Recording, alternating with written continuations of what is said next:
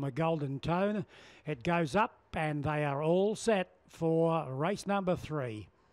Starter Gary LaFoe has the button. Grab for Power stands up well, so does Golden Tone. Blazing Comet makes a good line. He should get them here. They're ready. There's no sign of the light because there wasn't one. And Golden Tone wide out won the start.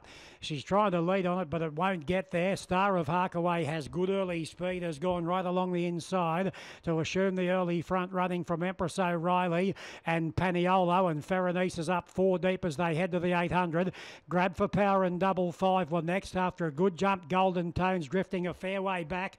Second last now, and Blazing Comet's last. They've got 600 left to run. Star of Harkaway per medium of the inside leads a half length. Empress O'Reilly. Ferranice strode up 3 deep in the yellow cap. Fourth just behind them, Paniolo. The top weight Double Five's creeping into it. Then comes Grab for Power and well back Blazing Comet, and Golden Tone's out to last as they head for home. Star of Harkaway first to park his peepers on the judge, but he's being tackled by Ferranice. Double Five's joining in, and just in behind them Empress O'Reilly, but Ferranice first up hit the lead. Up it goes for home, and Ferranice burst away. Double Five going into second spot, but Ferranice scores by 2. Double Five's run second again. Third will go to Empress O'Reilly, inches in front of Paniolo or Blazing Comet.